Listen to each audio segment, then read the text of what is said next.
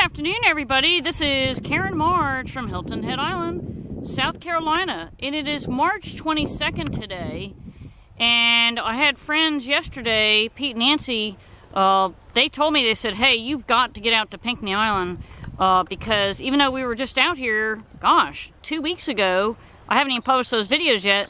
They said there are hundreds and hundreds of birds already beginning the nesting situation. Carrying sticks to the nest. Now, they always use the nest from last year, but they witnessed them, picking up sticks and carrying them to the nest. It was amazing.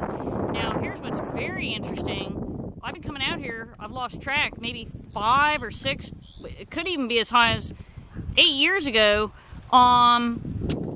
First came out with the Coastal Discovery Museum, and I've never seen this many little blue herons at once. So they're obviously going to be the first birds to do their nesting.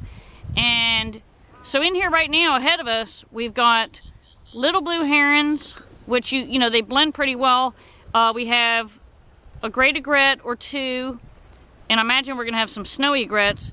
And the birds usually go in cycles. The great egrets and snowies, they like to be around the pond partially, and this is a little blue heron.